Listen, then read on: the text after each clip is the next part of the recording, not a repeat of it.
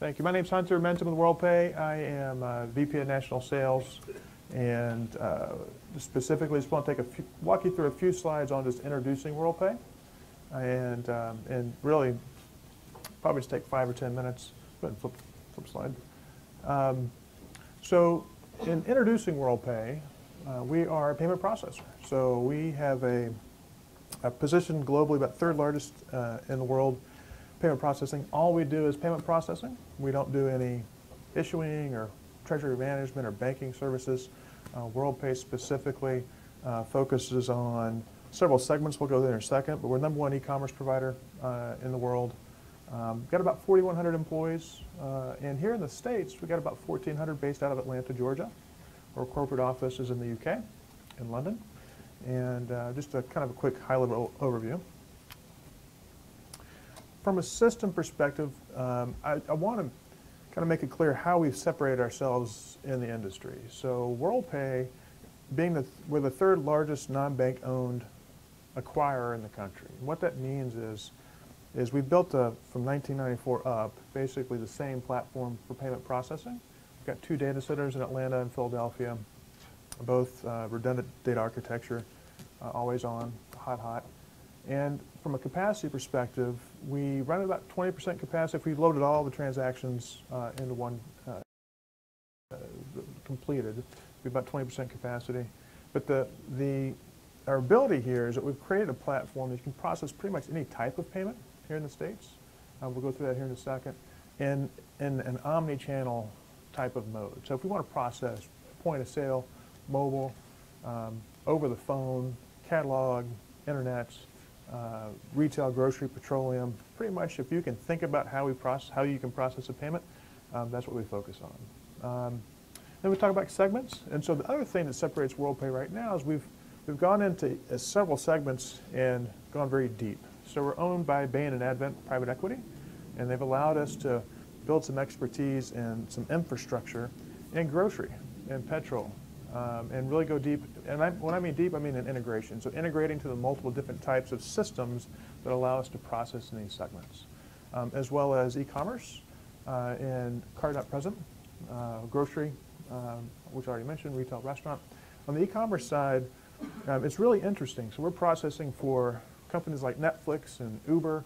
Inside mobile apps, we're processing for recurring payments and a lot of different technologies and integrations. We're one of 3 processors for the IRS, for example.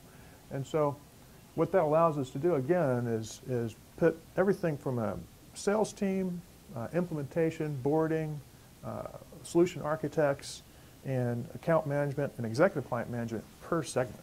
So every segment we focus on has that line of infrastructure. And lucky for us today, I've taken 60 slides down to 7, so we'll kind of keep it nice and short for you. From a payments perspective, so what type of payments do we provide? So your basic, when I say payments, your Visa, MasterCard, Amex, Discover. If you're in fleet, you do fueling and different things like that. But PayPal, ACH direct debit, and then when you look at online specifically, there's recurring payments, there's stored profile. We have another 20 slides on tokenization, encryption, PCI compliance, EMV, all those kind of things. But just from a payment perspective, it's all we do.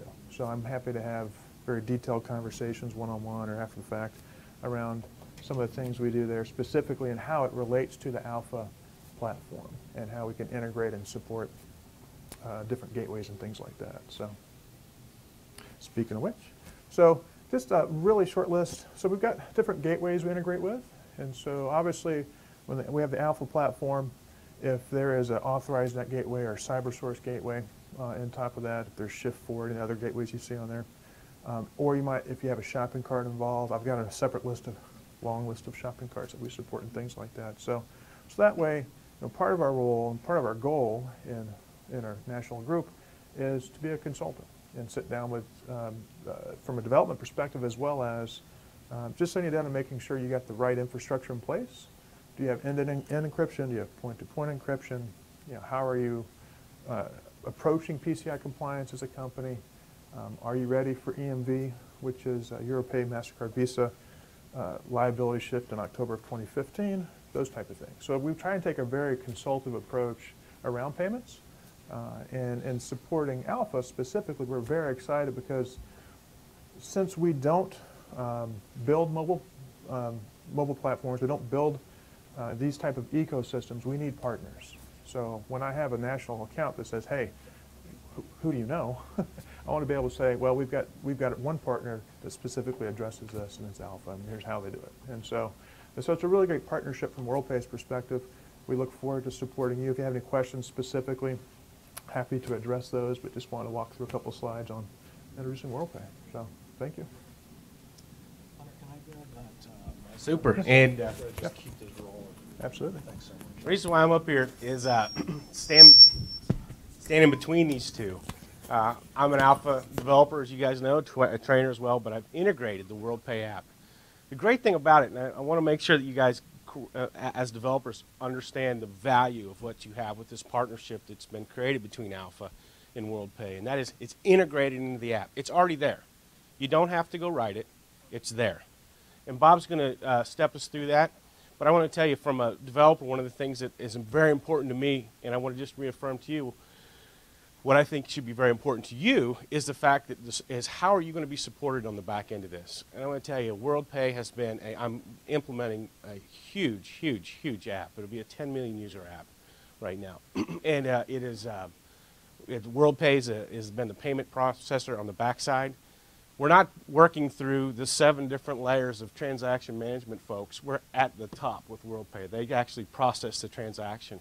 And their customer support has been phenomenal. Absolutely a blessing for a developer.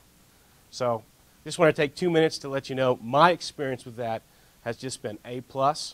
And we give a few minutes for Bob to transition in here and show you how this class works.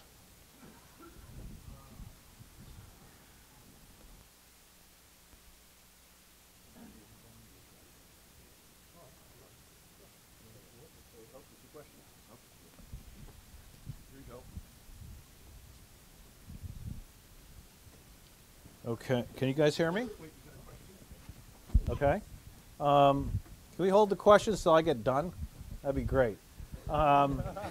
Okay, so what happened here was WorldPay came across this awesome application, and so we needed to implement their API in order to pull this all together, and we realized just how important this thing really was.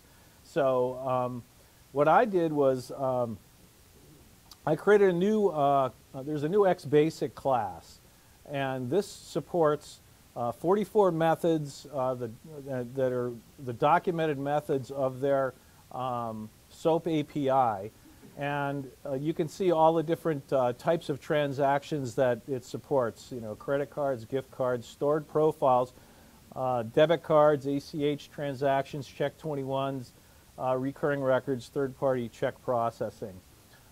These are the methods that are parts of that class. This is really, really simple to work with.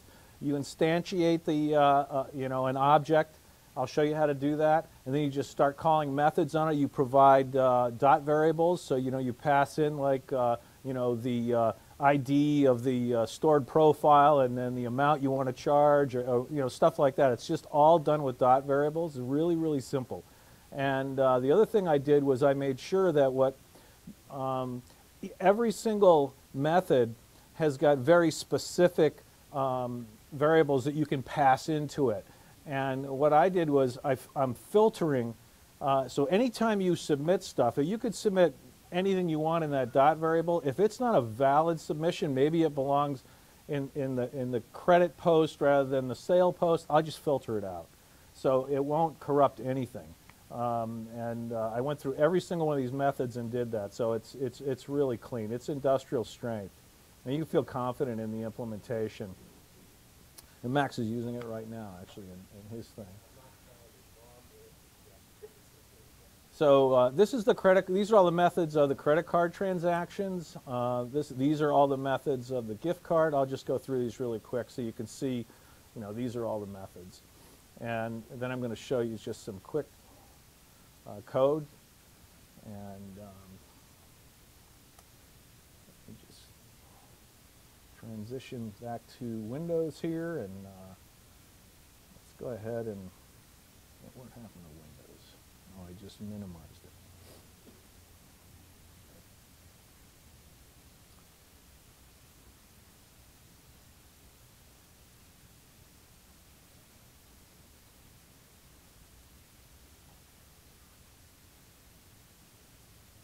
There we go. Sorry, I don't use PowerPoint much. Okay, let's see here. So, what we're going to do is we're just going to look at a simple a script that I wrote. This is not documented yet because this is just hot off the press. It's just really recently completed. But what we're going to go ahead and do is, so we're going to go ahead and set up a, you can see I'm dimming CR as a call result. I dim PSP. I start passing in my different parameters, all of these different dot variables. And notice sometimes I'm throwing in like p.history ID. Well, that doesn't have anything to do with a credit card sale, but I can go ahead and do that. It'll just filter it out if it's not required in that particular method. So I just pass in, this is all just test data that we're using. And let's see. Yeah, right here, this is where I instantiate the WP object, and you can see I'm calling the namespace WorldPay API, and I'm calling the SOAP Actions class, so we instantiate that. And now I can start working with WP. Now, notice down below where I start putting in like customized fields, and then also like a bill address. Well, a bill address is an object in WorldPay, and it's in the WorldPay namespace. So I have to make sure to create these objects. Think of it like JSON with an embedded object, because that's kind of what it is.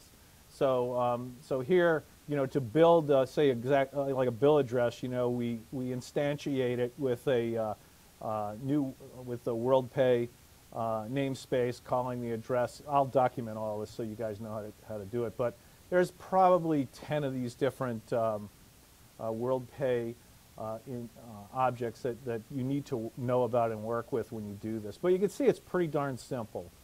And then this is how you actually call it. The call result is going to be WP.process credit card sale. Pass in P and you're good to go. And you can see underneath it these are all some other tests that I did, to process a credit card authorization or to reverse something out or a credit or whatever.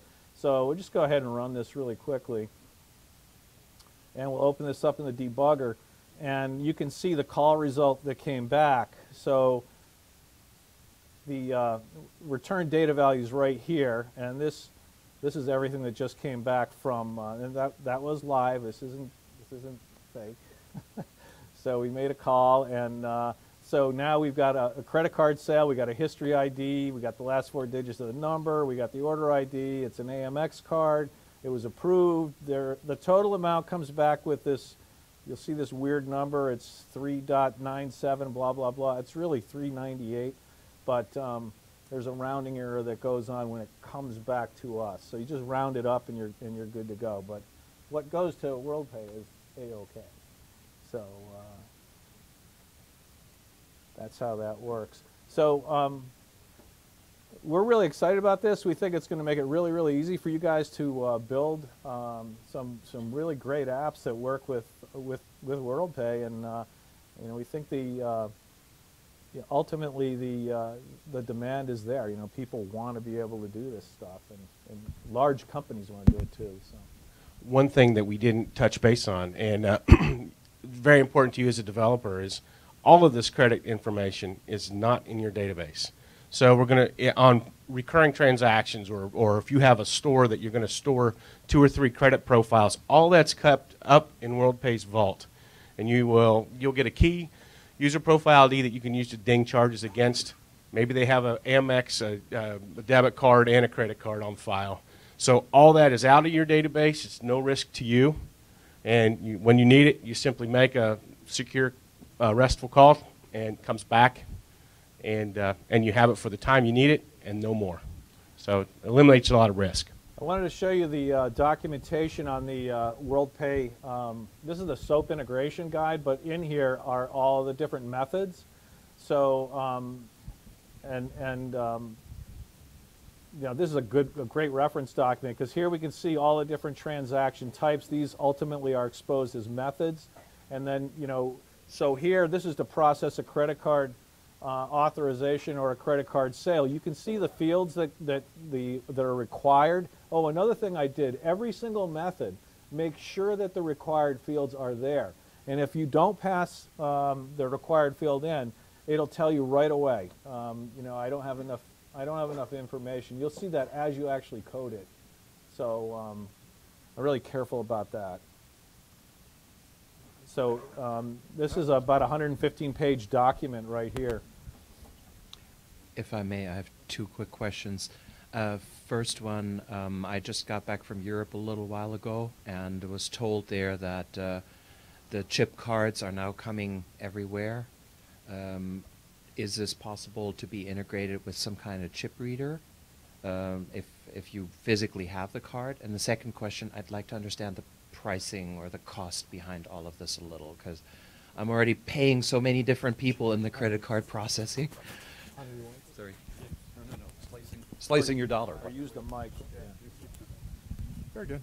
So first on chip card, so referred to as EMV, and yes, is that on all the way?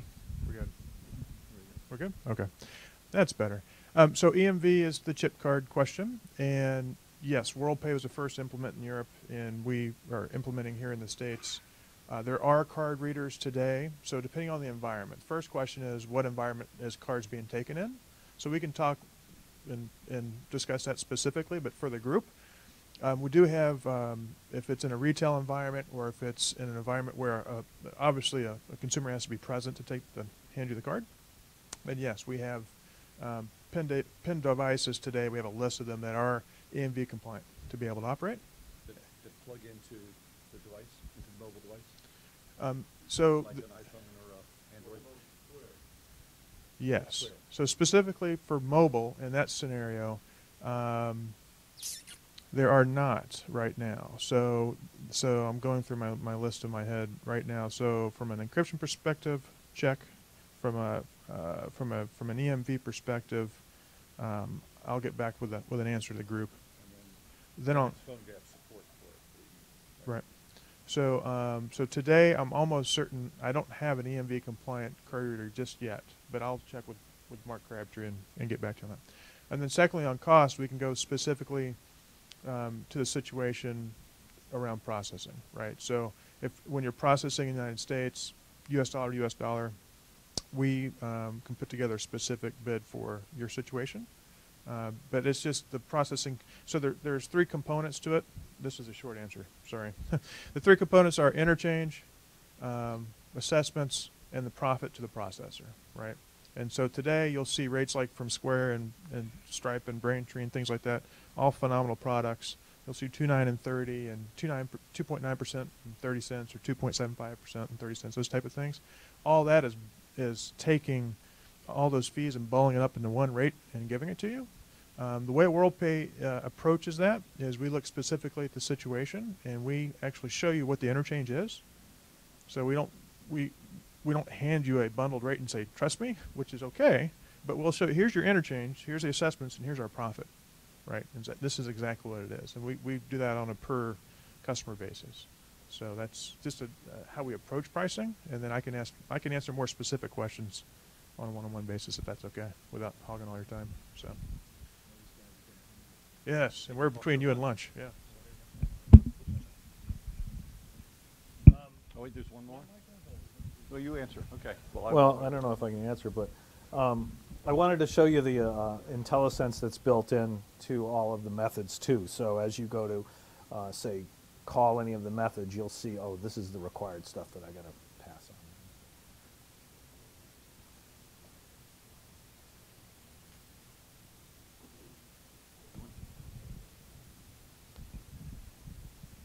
Is this replacing the merchant bank then, or the authorized.net, or the clearinghouse, or all of it together?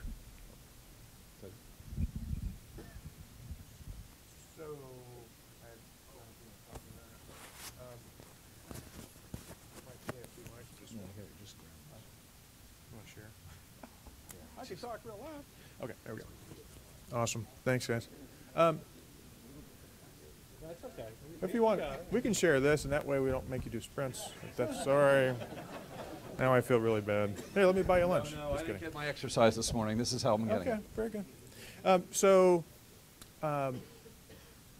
I hate giving answers like on your specific situation, but I can give you, here's how WorldPay works. So we'll replace the bank, right? So WorldPay is the acquirer. We are the acquirer and the processor.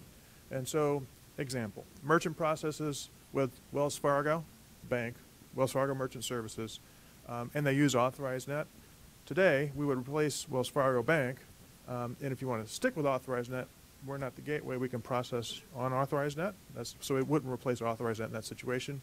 We can also process on that gateway in that situation, if that helps. So that's kind of where WorldPay fits in that process. Is near-field communications secure enough, and is that on, if so, is that on Horizon? I have my personal opinion. Then we have our product person that would give us their opinion. WorldPay's opinion is not yet.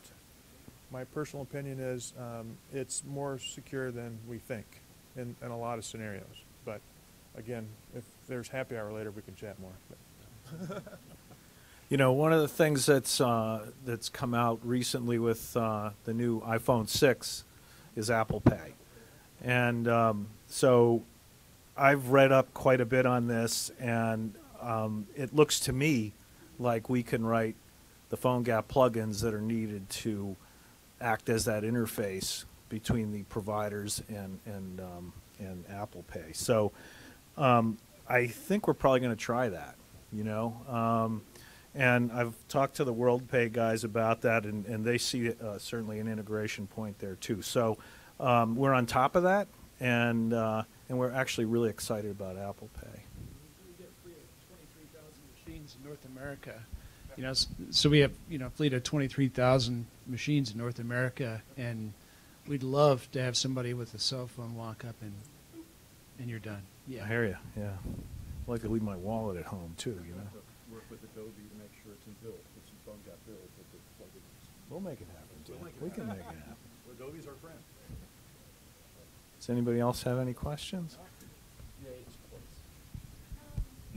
Sorry, I'm giving away that I'm a little more on the desktop side than the website yet, but on the desktop side, it's usually fairly easy to communicate with all kinds of devices because you have a serial port, you have USB, you have drivers, you have an ActiveX or OCX or whatever, something that lets you talk to that. I'm always a little leery when it comes to web-based because inherently on a desktop with a browser, you are locked into certain things. How would a web-based application, or can a web-based application communicate with a card reader? Oh yeah, absolutely. You know, you've got .NET under the hood here. Oh yeah. So, but I mean, we've got all the horsepower is all built into this product. It's all there. I mean, it's just, yeah. Well, no. If you make a call, if you're in a browser and you do a callback. He's talking about to have the reader be, let's say you have a machine that's running, if and the reader's there, the server's somewhere else. I see what you're saying. So, readers so often come there's in as keystrokes, in which case there's no problems if they interface that to would the be a keyboard. direct integration point with you guys. Yeah. So it would be. Thank you. I'll take it this time. It would be a direct integration. Exactly. So we've got the couple of variables is if you have we have a virtual terminal we can hook in a MagTech reader, an ID Tech reader too, to be able to process transactions. Where it's web based. It's a virtual terminal, but actually you can accept swipe transactions on it. So.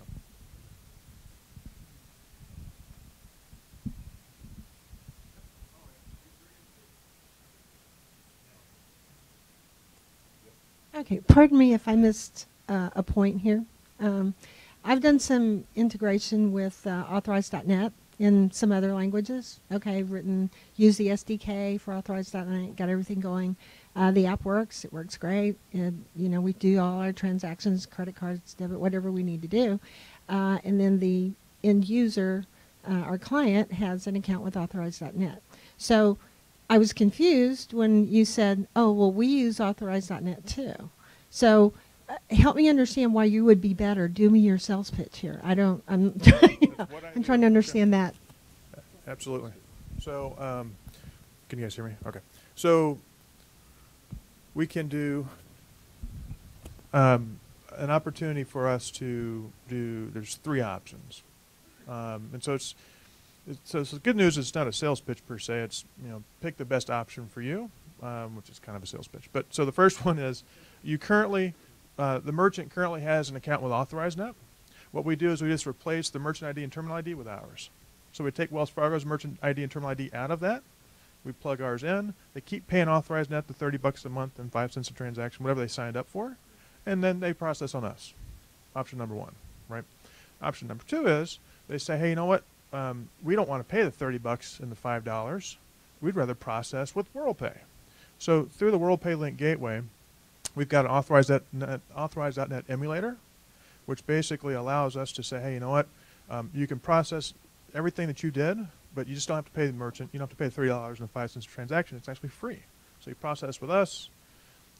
We insert a merchant ID and terminal ID into WorldPay link gateway, and then it plugs into an Authorize.net emulator. So it looks like exactly like what they've been processing with all along with Authorize.net. And then really option number 3 is looking at it from their perspective, in the sense that it can be, well, actually, we'll just go those 2 options. So one is they keep what they've got, they insert our merchant ID and terminal ID, and option 2 is they go with our gateway, and we can emulate. So the stuff that she wrote is still going to work? Yes. Yes, exactly. Yep.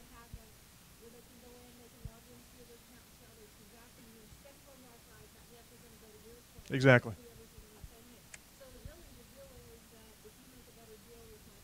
Right. Right. That's correct. So, and then the third, I'm sorry, well, I guess there could be a third option. The third option is, caffeine's plugging in late, sorry. The third option is they just go with WorldPay link gateway and they ditch Authorize.net, which would not be good for you. But yes, they could do that as a third option. Thank you. Okay. Oh, one more. Is there what? Early termination fee, do you ask? Yeah. So, I can run halfway too if you want. Yeah, you can. Yeah. I like walking around. Okay. I exercise just for this. Okay, good. So early termination fee. So merchant by merchant. So the way national accounts works is that we do a couple of things. So merchants have an opportunity to choose the term of agreement, and then based on the term of agreement they choose, then the early termination fee shifts. And we can kind of talk about specifics. So there's a 3-year agreement or 5-year agreement, and then we base the early termination fee off of what the term is, what the volume is, things like that. So it's, I can, if we talk one-on-one, I can tell you exactly what it is, but it's kind of hard to give specifics.